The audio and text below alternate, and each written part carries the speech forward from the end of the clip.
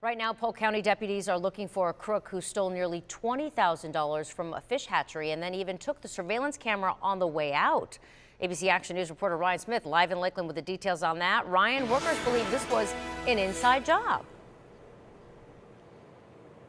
Wendy, that's right, and they tell me they all point to this video captured on a hidden camera inside the business. Take a look. They say this woman knew exactly where to go and knew exactly what to do. She even took the video camera out, but they still captured the surveillance footage showing her collecting bags and bags of valuable fish.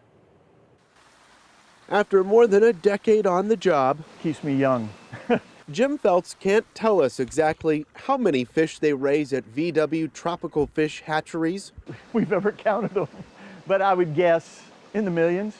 Feltz says that makes this crime difficult to solve. You can take a net and sift through here, take out 200, and we'd never know it.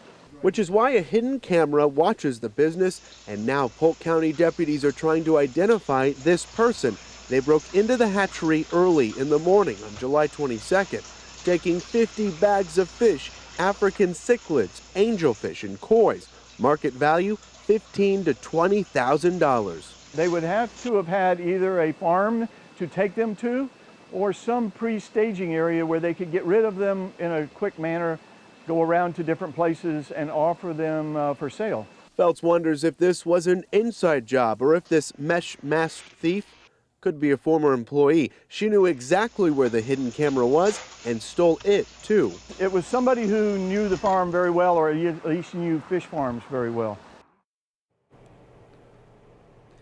And we learned tonight there is now a $1,000 cash reward being offered for any information leading to an arrest. Live in Lakeland, Ryan Smith, ABC Action News.